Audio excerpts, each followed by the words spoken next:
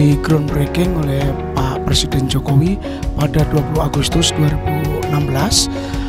Yang akan diresmikan oleh Presiden pada pagi hari ini adalah pembangunan tahap 1.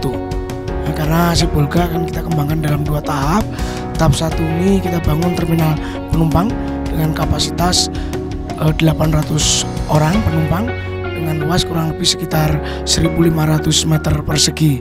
Kemudian juga kita bangun dermaga ferry, kita bangun juga dermaga multipurpose. Target utama dari pengembangan tahap 1 ini adalah untuk memacu pariwisata yang ada di sekitar Sibolga. Kemudian untuk dermaga multipurpose juga dalam rangka untuk meningkatkan produktivitas bongkar muat kargo khususnya peti kemas, sehingga bisa menimbulkan efisiensi dalam distribusi barang di Sibolga. Pelabuhan Sibolga ini kalau kita ingat yang namanya waktu kita SD, ini sangat terkenal sekali Pelabuhan Sibolga. Semua anak SD saat itu tahun 70-an ngerti semuanya.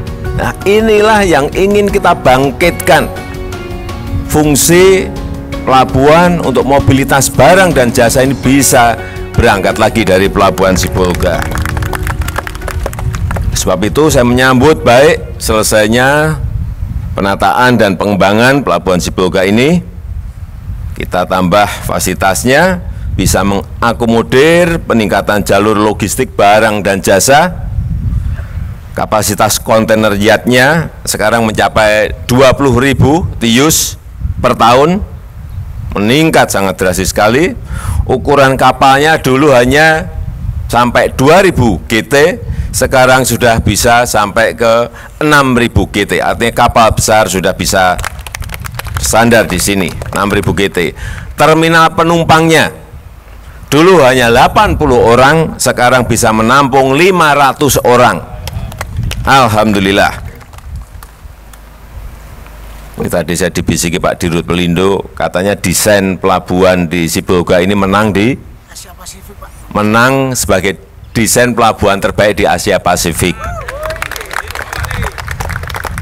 Saya rasa itu yang penting yang bisa saya sampaikan pada kesempatan yang baik ini, dan dengan mengucap Bismillahirrahmanirrahim, saya resmikan penataan dan pengembangan Pelabuhan Sibolga pada pagi hari ini.